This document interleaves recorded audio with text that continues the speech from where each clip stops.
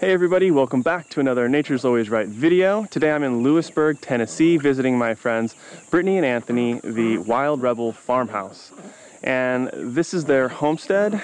They've been homesteading for just 2 years now, so still pretty new, but they've got a lot of experience and they've got a lot of really cool methods I'm excited to show you guys about. A lot of holistic methods using different essential oils and herbs to treat their animals. They have chickens for eggs, meat chickens, they've raised pigs, and they have cows as well. So they've got a lot of cool stuff going on here. I'm excited to show you guys. So come on, let's go check out their homestead. Honey will probably breed. And we don't really want a bull on our farm. So It's kind of dangerous, or just... Yeah, and we have, we have Pepper, and we just don't want to deal with a bull. So we're going to... For right now, we're going to do artificial insemination. The vets do that, or you can hire somebody. There's actually people that do it professionally. Oh, wow. So we're going to do that. Neat. And then you can order your semen online. It's so weird. That is really weird. It's so weird. Like, this is You can like choose your choose your bull and I know, the genetics. I was like, Anthony, we should breed Highlander cows. Let's only have belted Galloway and Highlanders, because Rosie's, or Sophia's a belted Galloway, so an Oreo cow. And we're in, this town was founded by Scottish people, so I'm like, let's have Scottish cows. Yeah, that's really fun. I'm like, oh. Yeah, so I think we're gonna go that route for now, and we'll see where we go from there. Yeah. I mean, eventually, if we get enough cows and we expand things, then maybe we'll just end up with having a bull on the farm. Yeah, it's a big next step though, to go there. When you buy a bull, you need to, Anthony has a whole book on it, like how you want your bull to look, like it needs a certain body and like all this stuff. So it has like the right genetics and strength and all those sort of things. And I don't want to just order just any sperm. Yeah. I want the best. Yeah, that's right. That's bacon grease. Yeah, bacon grease.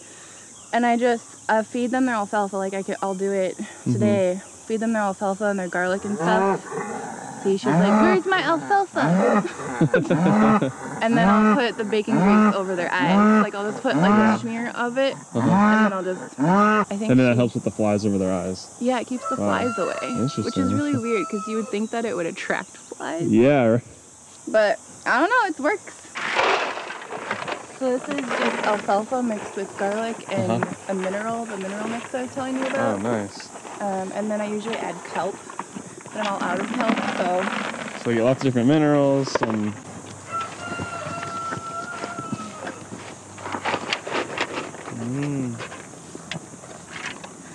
And then, so you can also, a friend of mine, she has cows and she orders predator flies.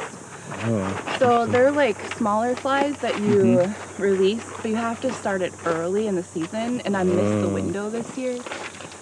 Some of their population builds up out here, and... Yeah, so what the predator flies is, you start it like before the flies start to come, before their season, and then the predator flies eat the larva of the regular fly.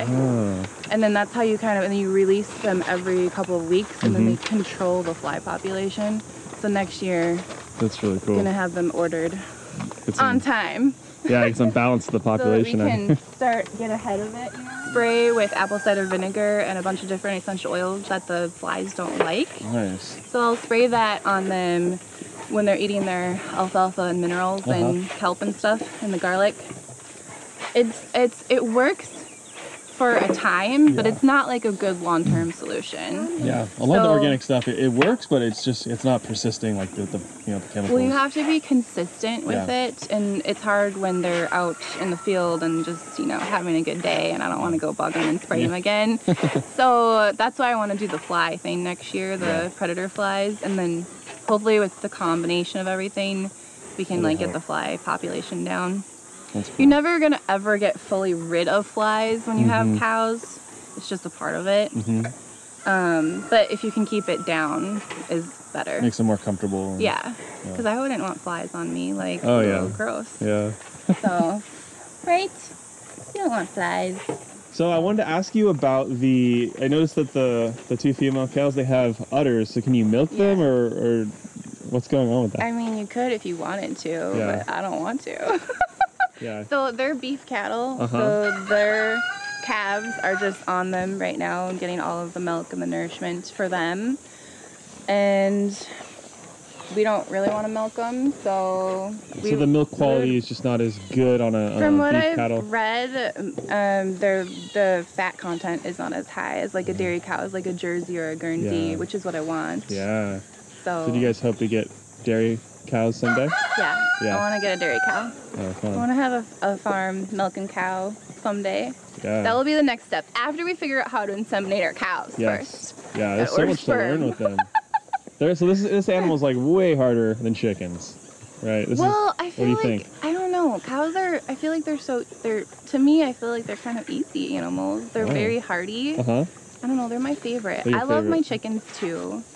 But they're really hardy animals, and they're easy. When you run them on grass, and like we're still learning everything. But so far, they've been one of the easiest. Pigs are really fun, and they're really easy too. And we really enjoyed our pigs.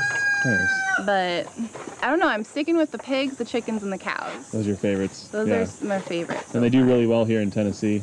I think so. Yeah, you were telling me the goats are not as the smaller ruminant animals don't seem to do as well, even though everyone loves goats. Yeah. I want to do everything holistically with herbs and do all that stuff. I want to avoid chemical dewormers because that goes into your soil and then it actually kills off beneficial bugs. Yeah.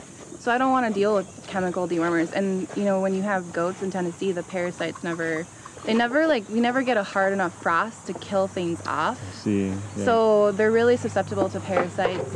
And we had llamas and alpacas, and we lost three of them for sure we lost to M-worm, which is a genital worm. It comes from the deer, the white-tailed deer. Oh, wow. It's really strange. They poop out this parasite, and the snail eats the parasite, and then the llama and the alpaca eat the snail on accident. Oh my gosh. While it's on the grass. Yeah. And then the worm actually attacks their spinal cord and their brain. So it's not a digestive parasite where it's like just in their digestive system and you can use a chemical dewormer to get rid of it. Yeah. It's really difficult to get rid of. Wow. That's freaky. Yeah, and so those animals are really hard to maintain holistically in our area. My friend Pam, she has goats. Sorry for the bacon grease. Bacon grease hands. Yeah. I was just telling him, I was like, maybe bacon grease is the new hairstyling product. It's looking good. Probably not. I don't know. It's probably starting to get really gross. Anyways, that little trick I learned from my dairy farmer. So I have no idea where he learned that, but my friend Pam raises goats holistically. She lives just a little bit north of us, maybe 20 miles, and it's a lot of work to keep her animals healthy, thriving, and alive. Like, she feeds them raw garlic. She feeds them, like, they get herbal supplements every single day in their food. She's literally has a giant fridge in her barn where she keeps all her essential oils and her herbs ready to go. And she's got, like, different mixtures that she uses for herbal dewormer. And it's a very time-consuming job to keep them healthy here, just because of the worms, you know, the parasites. So I just decided we're the lazy farmers, and I want to be able to do it holistically, but as minimal work as possible. Yes. So, and you have a lot of knowledge about herbal supplements and stuff because that's your business, isn't it? Yep.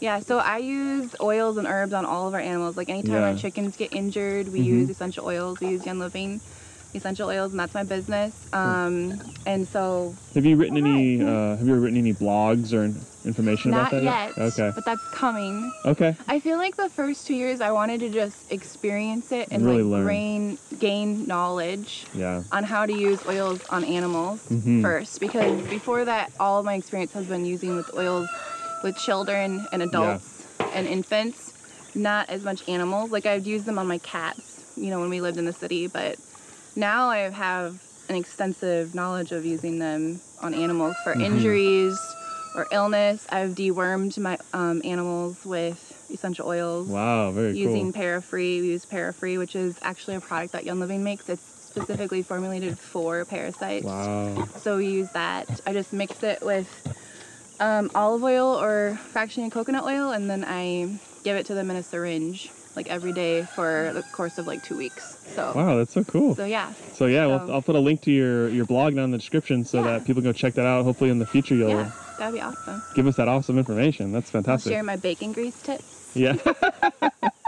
Love it. And how to cook with bacon grease. If Oh, you yeah. don't like vegetables, maybe you should try cooking them in some bacon grease. That'll fix Because it. then maybe you'll like vegetables. That's right. So you put raw oregano in there and oregano oil. Oregano oil, and that's Garlic. antibacterial, and Yep. it helps keep them healthy. And then this is like an organic feed that we get from a farm in Nashville called Windy Acres.